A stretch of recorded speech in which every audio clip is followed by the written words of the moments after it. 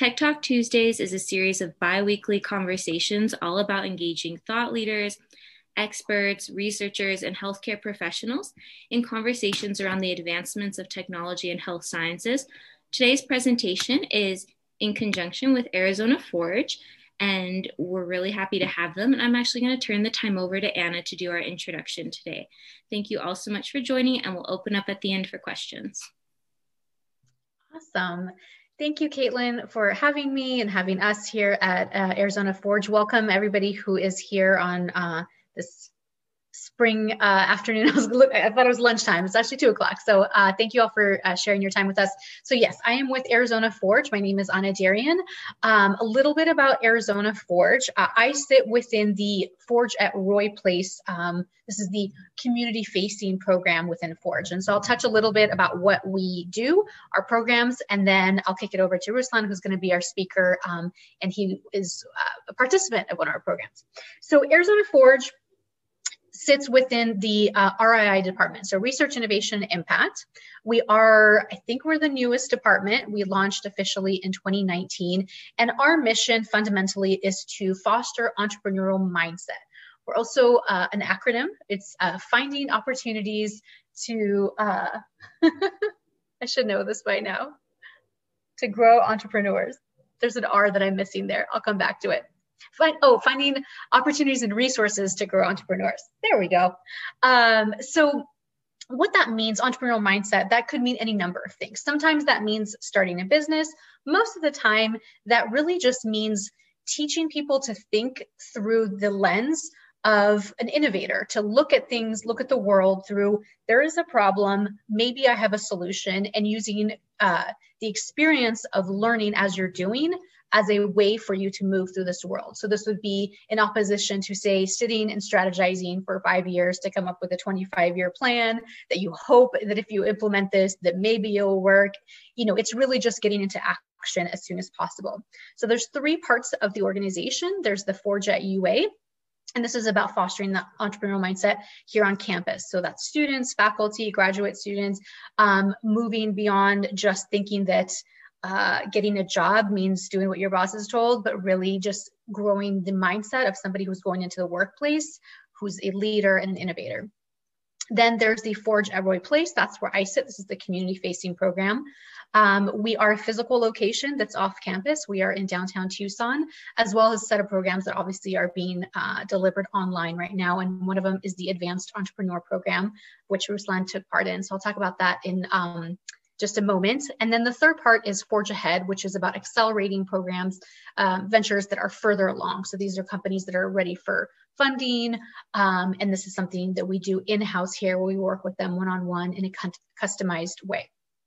So the Advanced Entrepreneur Program, it is a mouthful, AEP for short, I'll say that going forward. This is an accelerator program for early stage ventures that we offer both on campus as well as to the community at large. And this is really something that's created to take ventures that are sort of post idea, meaning that they've done a certain amount of validation and they're ready to think about what does this idea look like as a business model. And so we work with faculty, students, as well as startups here in the Tucson area for the most part, but also beyond. And we take everybody through everything from customer discovery to learning how to run your own board meeting. And Ruslan took part in the F20 cohort, which was our 3rd of 4th. We're going through our 4th one right now. And I'll let him speak about what he's working on and the venture, because honestly, it's some deep, deep science that you guys are going to be really excited to hear about. I think it's a phenomenal innovation for all of us. But what struck me about Ruslan is obviously he's coming in from faculty, and, you know, as a faculty member, you are an expert in your space. Obviously, you've done all the research, you've done the work, and stepping into the space of now being an entrepreneur and running a business requires you to have humility in a way, right? You have to realize that you are starting over, you're learning something new, and you're going into a space that can be challenging. And Ruslan completely blew me away from day one with really embracing that spirit of a lifelong student. He could have easily come in and said, this is what I'm doing, I'm an expert, this is going to work, I know it's, you know, it's a great idea, but really jumped in, did all the assignments, met with all the mentors, and really had a spirit that I think was really valuable. And I think that there's a lot to be learned for a lot of faculty if you're stepping into the space of sort of innovator, entrepreneur, CEO, and all that, that this is a different hat to be putting on. And so I'm really excited you're all getting to meet him. You're going to learn more about his work. And that's all I've got for my introduction. So Ruslan, whenever you're ready, take it away. Thank you, Anna. It was a fun time at Forge, for sure. And I learned a lot. So I will share my screen right now. And so let me go to any switch. Okay, can you see the screen, full screen? Okay, so today I'm gonna thank you for introduction, and it's a pleasure working with you and all the mentors at Forge, and I really attach to other companies when we get through this program. And today I'm also excited to present our recent developments. So we basically start the company in June 2020, so just like less than a year ago. And but the research was driven for like several years, 6-7 years. And it's actually very interesting to see the difference when you do research and then when you try to move this research into the space where you can definitely help real people and solve real problems. So, and that's exciting. And I want to a little bit outline what I'm going to cover today. So I will be talking about the problems in diagnostic in general. I will focus on my prime focus, the pulmonary hypertension field. And then I will talk a little bit about precision medicine, how we deal with precision medicine, metabolic reprogramming. Then we dive deep into deep learning. I try to explain what's inside the black box. And then finally, we'll talk about our approach, how we can use metabolic panels for diagnosis. So that's an outline. So, okay, this is a very staggering statistic here that 6 out of 10 adults in US have at least one chronic disease. If you count the whole population, it's a 45%. So, and the affected population continues to grow. This population, we age and we're getting more and more chronic diseases. Many these chronic diseases are underdiagnosed or diagnosed late or sometimes misdiagnosed. And late diagnosis actually reduce our chances to treat the disease while it's in the early stage, reversible stage. We often see patients late when there's decreased survival, even if we start treating them. So, and this, why this happened actually? So, primary care doctors usually see patients when they come with some non-specific symptoms, such as fatigue, dizziness, or dyspnea. And we did a customer discovery. It's indeed, they admitted those patients are more challenging. You could see the prevalence of symptoms in admitted patients in primary care practice. So you see the fatigue is one of the major symptoms more prevalent. Why it's challenging? Because fatigue or dyspnea or chest pain could be a sign of many diseases. So each doctor have his own idea how to navigate, and people usually get through multiple visits, see multiple specialists, gets a batteries of tests. In the treatment, as I said, often delayed. So we deal with people already in the developed disease stage. So why I'm focusing on pulmonary hypertension? Because it's a really culprit of the problem in diagnostics. So I a little bit introduce what's going on in the pulmonary hypertension. So it's still unknown the reason, but the pulmonary circulations, all the vessels start to proliferate, and all the vessel wall increasing in size. It's include the endothelial cell proliferation, smooth muscle cells, and adventitious proliferation. So this narrowed vessel actually increase pulmonary pressure, and this result in the increasing load on the right side of the heart. So right ventricle start to pump with a more load, and it causes hypertrophy, and the people usually die from the right-sided heart failure. So why it's poorly diagnosed? Okay, on this schema, first, because our heart, right side of the heart, can somehow adopt this increase in pressure, first, this disease comes very asymptomatic. So people feel nothing. When they start feeling first symptoms, it's already the decline of heart function. So first decline. And they come to the doctor with, as I said, the very non-specific symptoms like dyspnea on exercise or fatigue. So it took on average more than 2 years when they admit to pulmonologist, cardiologist who can do right heart catheterization. This is ultimate gold standard right now for diagnostic. Very invasive procedure. But during these 2 years, they usually misdiagnosed or, involve multiple visits. It's a lot of dollars spent. And the most important that at the diagnosis, they already have progressed cardiac dysfunction. So, and the current treatment cannot help here. So in the current therapeutic window. So we thought that if we can somehow get the diagnosis at first symptoms, we can increase this therapeutic window. And more importantly, we can start treating this patient earlier when the cardiac function is still preserved.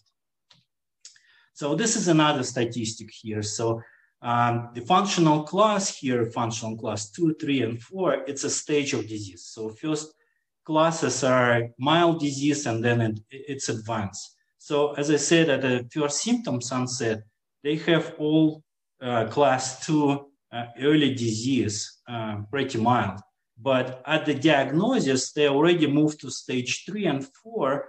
It's very advanced disease. And here you can see that this is a median survival in years. For the class 1 and 2, it's a 6 years median survival. For class 4, it's a half-year median survival. So that's, you can see that how it's important to diagnose these people early and they get treatment early. How we can do it? So our goal is to use the current buzzword precision medicine. So what is a precision medicine? So you can find several, I think, definitions, but I like this one. Information about patient used to prevent, diagnose, or treat disease. So we currently use some of the precision medicine because our doctors, based on their diagnosis or treatment scheme on our records, on our family history. So we get some sort of personalized medicine. But the thing is, research is going so fast that we can obtain so many data about the current patients. So we can get the genomic data, epigenomic, transcriptomics, proteomics, and metabolic. So all this gets to a certain phenotype of the patient, which can help with diagnosis or prognosis or treatment of the disease. The problem here that it's so vast information that we need to navigate and make sense out of this. So I will be talking today about only one layer is metabolomic studies, but it's already huge and we need a very nice approach to digest this information and feed it to a primary care physician to help with diagnosis. Okay, so let me talk a little bit about what's metabolomic reprogramming means and what's our metabolites. So basically, metabolic reprogramming came from the cancer area. And it's described the transition of the cells from the normal cell which is healthy, to the cancer phenotype. But it can be applied to any cells, actually. So metabolites are the molecules which produce in a normal function of the cells. They are base for like protein synthesis, nucleic synthesis, nucleic acid synthesis, signal transduction, ATP for the energy, everything based on the small molecules. And when the healthy cells function, it's always production of these metabolites. But then when cells become sick, it produces different patterns of metabolites. So we hope we can catch this difference between normal cell and sick cells. And especially it's interestingly applied to lung, which is a very complex organ, consists of many cell types. It's epithelial cells, endothelial cell, vascular cells, inflammatory cells, and each disease affects differently each population of cells, and they change metabolites accordingly to this effect. And we have a hypothesis that we can distinguish these changes and distinguish different diseases. So that was our hypothesis. So, and we started teasing this hypothesis with the animal model. So we can induce pulmonary hypertension and look for metabolic profile. So indeed, we did the animal model, and we can see on this principal component analysis that the metabolic changes actually moving from a control state once the disease progressed to week 1 to week 3 and week 5. But this is an animal model. So I want to say a little bit more about this principal component analysis, because I will be talking a few slides later about this even more. So basically if we study, let's say 100 metabolites, each point for each animal will be in a 100-dimensional space. So we, as a human, cannot process more than 3-dimensional, right? So we need something which can project this multidimensional on the better 2-dimensional space, so we can see the difference.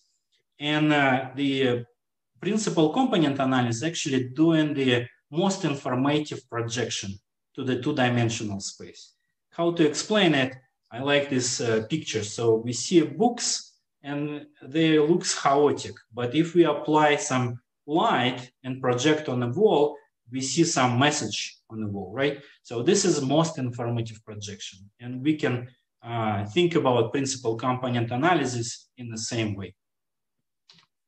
Okay, so another model we try to catch, we try to study metabolic changes and the changes in the pulmonary pressure in the heart. So we induced in this red model pulmonary hypertension and monitored this model for 3, 7, 14 days, 28 days. And as you see here, the pulmonary pressure starts to increase in early pH. It's arbitrary stage, early pH, but the heart is still normal. In a late stage, the pulmonary pressure increases even more, and this is the start of the heart hypertrophy. But what's most interesting part here, that metabolic changes comes much earlier than any changes in the pulmonary pressure or heart hypertrophy. And if we look at the lungs, the structure of the lungs here is almost healthy. So, but we can already see these changes in the metabolic profile. That was a really eye-opening discovery. So, and we decided, okay, let's see what we can get from like a human blood. So can we get a similar result? So at this time, we already studied a lot about the dysregulation in the metabolic state in pulmonary hypertension, how it's related to different metabolites production. And we knew the set of metabolites, which is really important for this dysregulation in a metabolite. So why we focused on specific panels? Why, right now, many companies can tell you that they can process like hundreds, thousands of metabolites and give you huge untargeted panels. But this is a very problematic issue, I think, and this is halting the discovery in a diagnostic way. So there is a term called curse of differentiality. When you have a huge data set, it's actually very complex data, and it's not very good, it's not reproducible data. So having the smaller panel get you a much better reproduction of the data. And also it's a huge variability. So some metabolites appeared, some disappeared, and it's not really statistical sound to have the huge metabolic panels. So in our work, we actually, instead of doing untargeted way, we focus specifically on the certain panels of metabolites. As I said, the metabolites which are base of the pathology of the disease. And usually they consist of 10 to 20 metabolites. When we try to do a reproducibility study, we obtain the blood from the same patient 2 months apart, and we process this 2 months apart on the same equipment, but they were processed in a different runs 2 months away. And we get this PCA again analysis, and each dot indicates same patient with 2 months apart run. So when you can see this is most different, but most of the patients are in the same space. So it's very reproducible. We tried to do several different techniques, and that's the most reproducible data we can get. Okay, so let's try to do this PCA analysis for 11 metabolites we choose, and try to see what will be with PCA analysis of healthy versus pulmonary hypertension. And we see a very nice separation, healthy patients from pulmonary hypertension. The analysis here indicate actually a 95% confidence interval. So that means if we test next PH patient, 95% chances it will fall inside the circle, not outside. So it's very nicely separated. But can we do actually early diagnosis? That was a main question from our research on animals.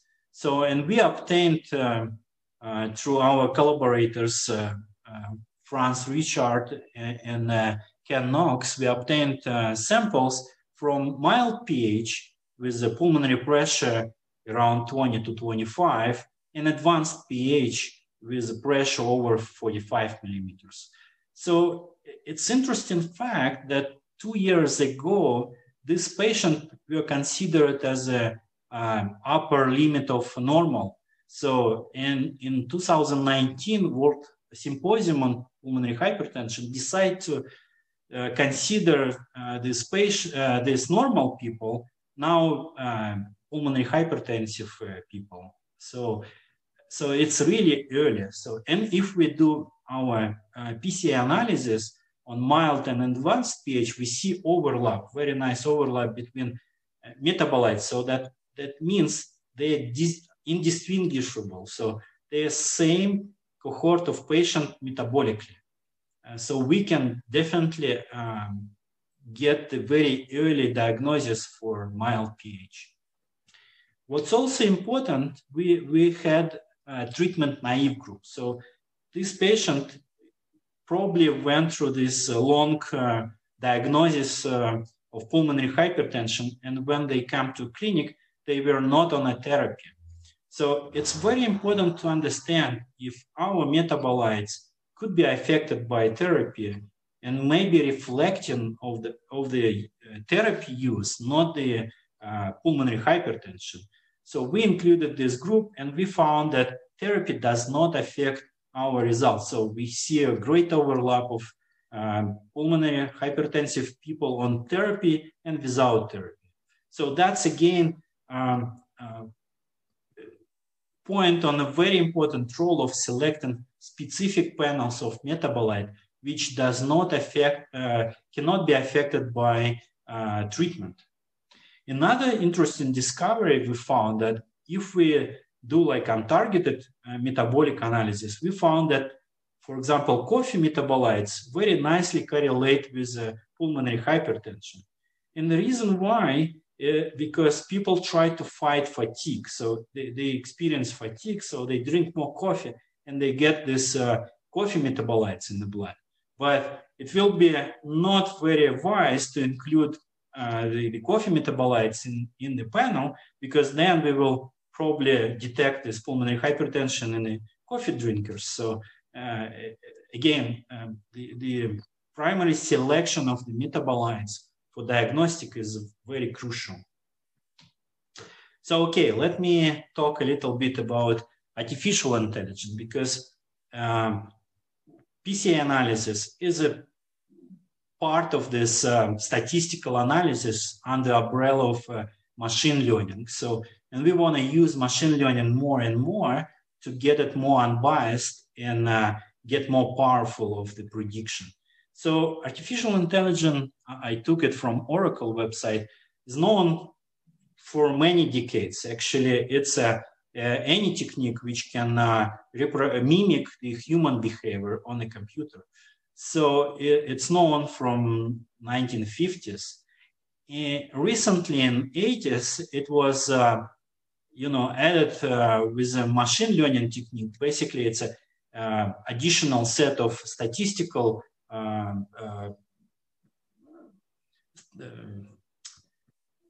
ways to get this technique to mimic human behavior. So, recently in 2010, it was added deep learning algorithms, which basically mimic how our brain works through the neural network.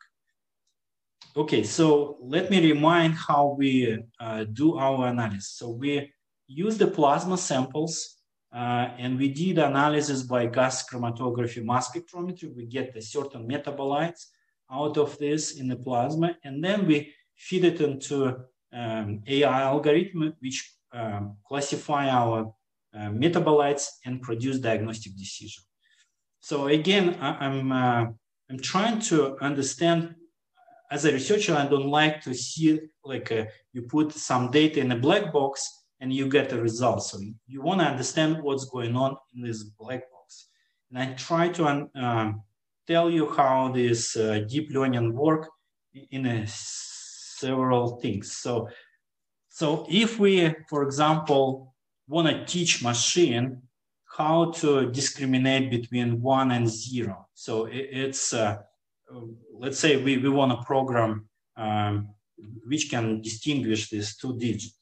So if I would be a programmer, I would like to see like, okay, if we cross this and see one black line, it will be 0, or it will be 1. So if we see two crossing of black line, it's a 0. Okay, looks like it's pretty simple algorithm.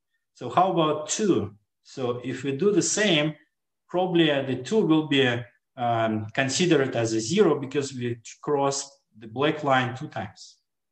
Okay, we can add one more scanning. Okay, if we do 2 crossings, we get 3 crossings for 2, 2 crossings for 1, and 4 crossings for 0. So this is algorithm I can put in a computer, and it will recognize this number using my thinking how to solve this problem.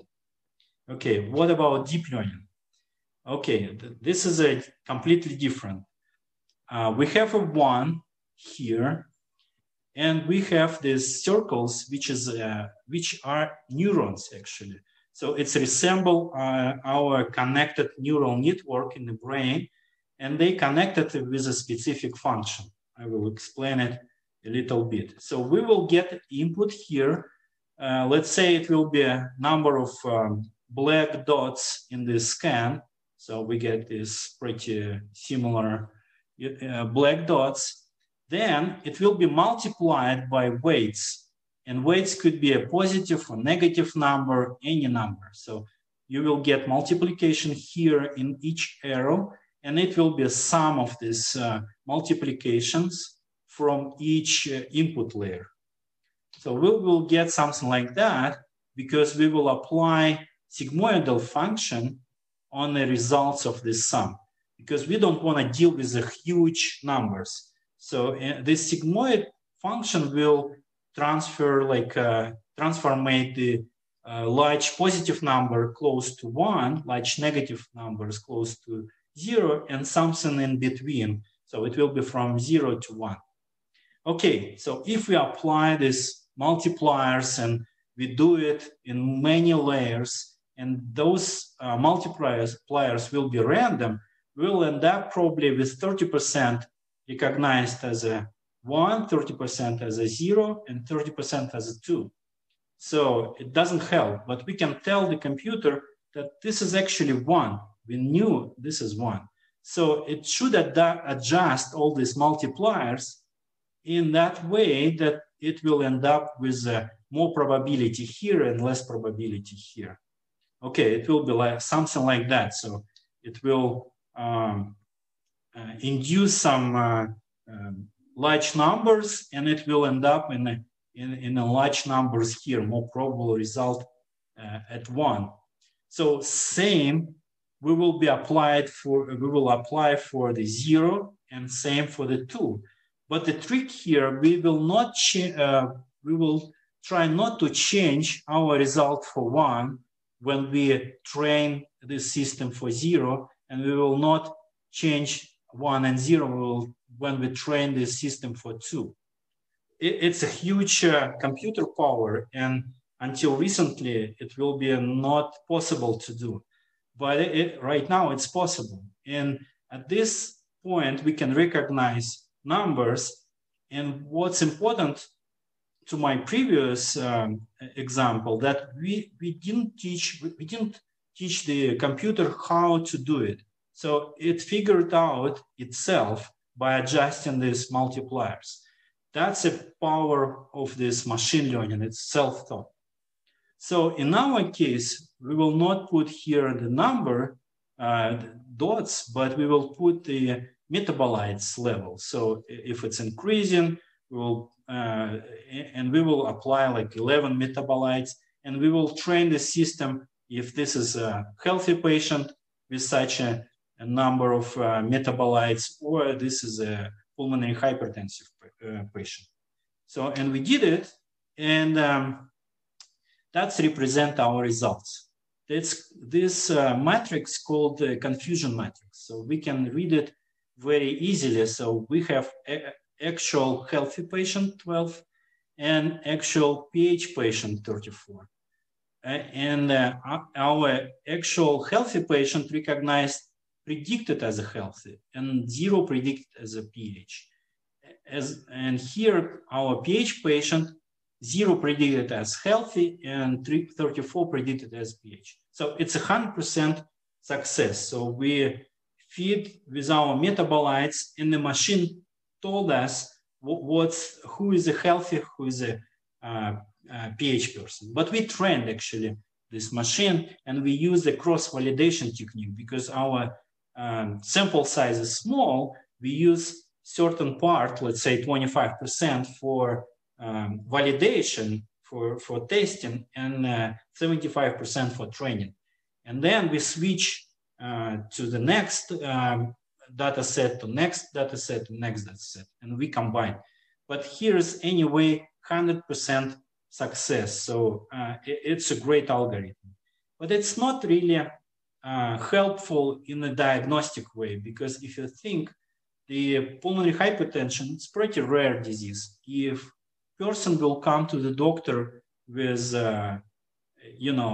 fatigue, it's hardly imagined that it will be tested for pulmonary hypertension. So we decided to see if this panel can be applied also to other conditions with the similar symptoms. Let's say diabetes, people have fatigue.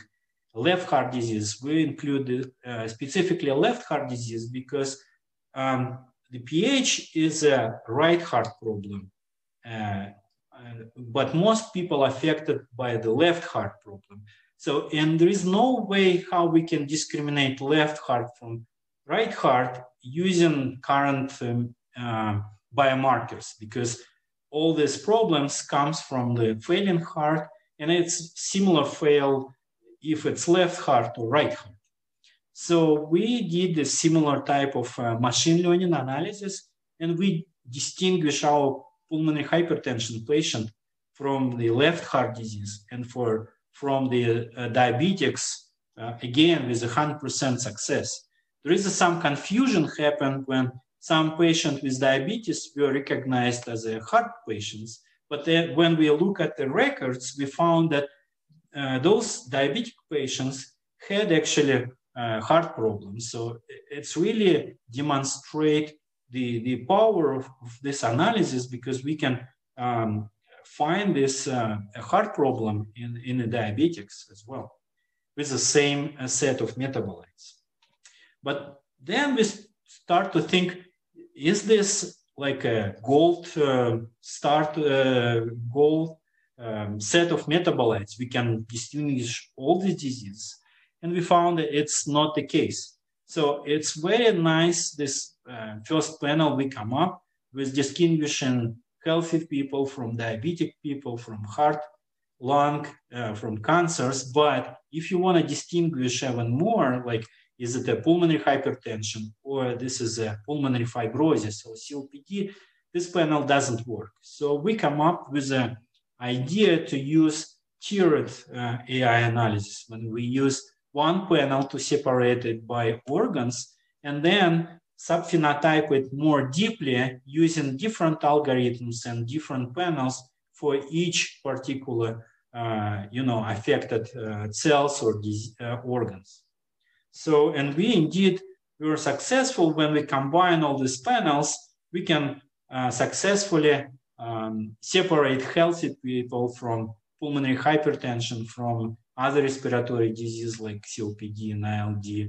And we tried 3 different cancers, and we get a very nice separation.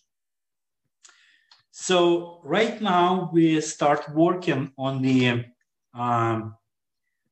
idea of doing not a multi-class machine learning when we attach each individual different diseases, but it's a real world situation when one patient could have several diseases, let's say diabetes and pulmonary hypertension. So this is called multi-label classification. So we can actually put several comorbidities and test if indeed our metabolic panels can predict this real life situation. That's our like a future forwarding discovery. So, and I want to finally illustrate that not only a diagnostic field can be advanced by this technology, but also prognostic field. So everybody knows right now what RDS means. I will just talk a little bit. RDS, it's an acute respiratory distress syndrome. It's a deadly condition and usually happen when you have viral infection like a COVID, or you have the pneumonia, bacterial infection, or it's a systemic inflammation like sepsis. Our vessels in the lung become more, the biofluid can get through the blood vessels and actually fill our lung volume. So we experienced hypoxemia, and it's really deadly because 50% admitted patients die from this RDS syndrome. So we were lucky to get some samples when people just admitted to ICU. They usually spend 1 to 2 weeks in the ICU. And this 50% mortality basically tells that there is a 50% chances for the patient to be alive or dead. So we did the similar analysis how we have done it for diagnostic decision. But in this case, we trained the system to predict dead or alive outcome. And remember, the blood was collected at day 0 at admittance. So, and you see the power of this analysis, that this algorithm can predict who will be dead actually in 95% of the cases. So it's very important. I think if we can tell to clinicians on what population to focus who admitted to ICU, who needs more, supportive care and the extra input, so it can change the situation, and we can get, not a 50% mortality, but hopefully it will decrease. So that's again underline the very great importance of this approach. Okay, so let me just finish with some of our achievements. So our team was selected as a finalist of Governance Celebration of Innovation Award. We got the Customer Discovery Grant from NSF. We got 2 asset developments grants from TLA for the getting more samples tested, and we also did a regulatory recently asset development. We also because we were in a Forge, so we get through the Advanced Entrepreneur Program with Anna, and we right now semi-finalist of the idea funding. So the final will be on April 15. And we just recently received the translational seed grant from the Flynn Foundation. And let me introduce our team. So our team consists of some scientific founders, myself, Olga, Alex, and we recently, Martin Fuchs joined our team as a CEO, and we all bring the expertise on the table. So I'm expert in metabolomics, Olga in translational studies, Alex in machine learning algorithms, and Martin is a great expert in the industry of diagnostics. So we have clinical advisors, Franz Duchard and Ken Knox, and we have also mentors and advisors from TLA, and we have also Patrick from 3M. He was a mentor in our NSF customer discovery. And thank you. Thank you so much. So we do have some time for questions. Please feel free to submit via the chat or jump in. I got one in advance of your talk, though, that was emailed to me. And it asks if you have any advice for faculty who want to reach out to Forge. If you could give them one piece of advice or share something about your journey with Forge, what would it be? So as I understand, maybe Anna will correct me, the Forge working with the ideas which already get through the first validation steps. So it's validated. Then just email to Anna and have a chat with her. I think that's a very simple advice. Anna, can you correct me? Or Yeah, I mean, I'm going to assume this was maybe a faculty question. I would say, first of all, if it is a faculty, step one is absolutely connecting with Tech Launch Arizona. It's a phenomenal resource that you should always be connected to. But yes, if you are wanting to find out more about really transforming that idea into a business, we do have services for you, but Tech Launch is your home. Don't go there. Yes, I agree. And it's a great, I did several patents in different universities, and I think TLA is a great place here. They coach you in all the, possible aspects. Mm-hmm. And they also have the iCore program that they run periodically that helps you a lot with the customer discovery, because step one of validating your idea is to talk to other people, for sure. talk to me too, but talk to your customers. Yes. I would also jump in that for any faculty, this particular faculty that emailed me wasn't with UAHS, but for UAHS faculty, we also have a great research admin up on the 9th floor, and they are happy to coordinate any of those steps to tell you who at TLA to reach out to and to kind of help you put everything together so that when you do have this great idea and you're starting your research, you can present it the best way possible as you move forward. I do want to give a chance. Does anybody else have any other questions before we wrap up today's session? All right, perfect. Well, Anna, Ruslan, thank you so much for your time today. Thank you for your presentation, and thank you to all the work that both of you are doing. Again, today's session will be recorded and posted on the UAHS YouTube, and for everybody that registered for the talk, we'll send out a link. Thank you, Caitlin. Thank you. Have a great rest of your day, everyone.